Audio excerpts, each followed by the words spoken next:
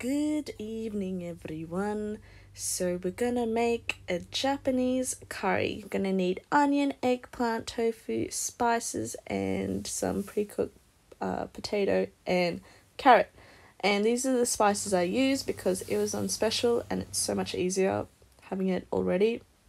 So, you're gonna cut up your vegetables, which is pretty, yeah. And then cook the eggplant in a non-stick pot.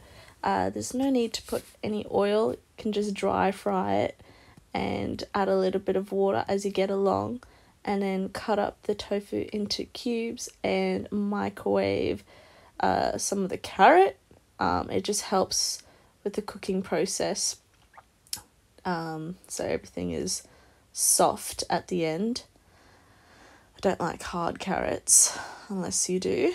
And then add the spices in, and don't really need to measure the things. I just kind of eyeball it, to be honest.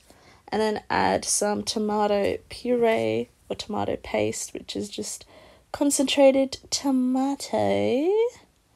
Yes, and then add in some stock cube and a lot of water, about a litre and a half of water, and that's the potatoes being thrown in after the microwave. And this was just leftover from the other day because I couldn't eat it all, obviously. So just making a new concoction.